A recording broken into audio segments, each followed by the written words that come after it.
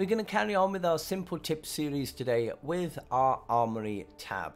Now there can be quite a lot involved to this, so there will be additional links in the description down below for you to watch later on, which will help you further with certain aspects of the game. So in today's video then, the Armory tab, we're going to start off with your schematics.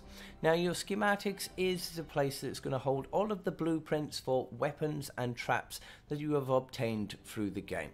Now you can get these from llamas, mission rewards, quest progression, special events. You can get plenty of weapons and traps, and this is where they will all be stored. Now on your schematics tab, you will have a couple of different additional tabs on there. The first one will show all schematics that you own. The next one along will show you any new ones which you have recently got but not looked at yet. Next one will show all the schematics again, but this time in level order, and then it will narrow it down into ranged weapons, and then into melee weapons, and then into your traps. Now with schematics, the best thing to remember, the higher the level of rarity of schematic, the better it is going to be. So eventually you're going to end up with all orange legendary schematics, but early on in Stonewood you will quite possibly have uncommon green ones and you will have rare blue ones. It is nothing to worry about, they will all come in time. So that is your schematics tab. Now next on we have is the backpack. Now the backpack is essentially a storage pack which you can carry with you in your missions. Now any weapons and traps and resources that you have obtained will be in your backpack. From here you can either delete them, you can move them to storage, you can use them, do whatever you wish with the items in here.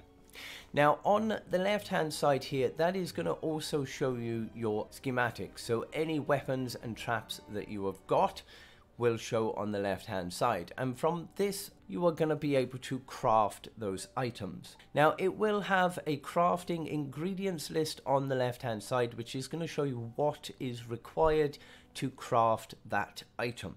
Providing you do have the resources you need, you will be able to craft a weapon, and once it has crafted, it will then go over into the right hand side. So as long as you remember, the left hand side is your schematics, which you can't use until you've crafted them.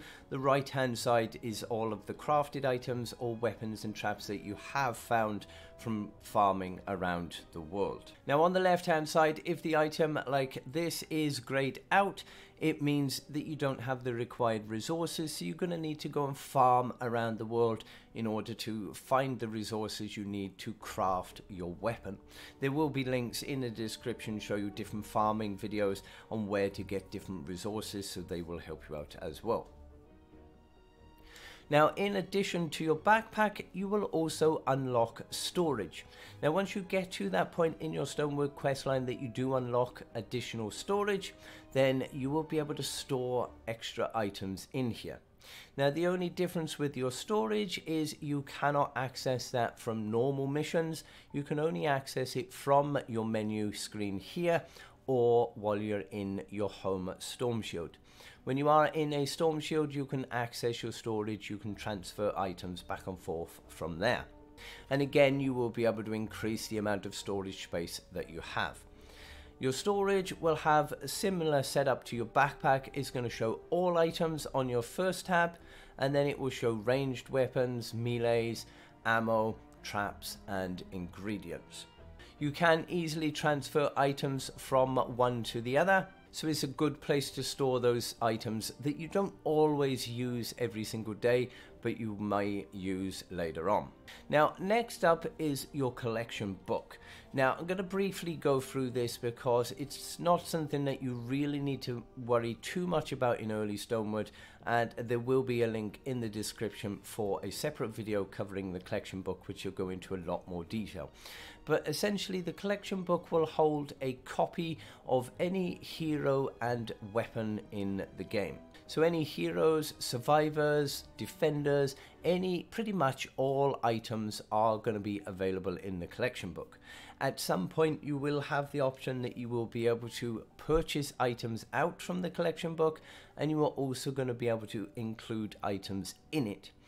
The first time that you do go to recycle any hero or survivor or schematic, it will always add a copy of it to the collection book. So at some point later on, if you then find that you need a certain item or a certain person, then you will easily be able to access it from here. It does cover everything that the game has to offer, so that it can be quite an extensive place to look. The best tips though for early Stonewood players is don't worry about purchasing anything from here yet. Don't worry about filling this collection book up. That will be something that will come later down the line once you have learned everything else you need. Now, next up we have is resources. Now, I wouldn't worry too much about these in early game. These are items that you're going to eventually use as you progress through the game, but for early Stonewood players, you don't need to worry too much about it. It is going to cover all items that are going to be used for leveling up different heroes, survivors, weapons, and items in the game. You will also get your X-ray tickets in here. This is what you will use for purchasing llamas. You're going to have gold, which you'll get from missions, and you'll use those for purchasing items out of the weekly and event store.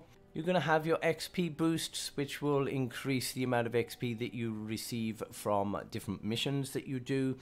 You're going to have your perk ups and your amp ups and things there for your weapons, as are your XPs and your training manuals and trap designs. These are all items that you will use a little bit later on when it comes to leveling up weapons and leveling up heroes. So don't worry too much about resources. You can't delete anything from here, so it's all good to go.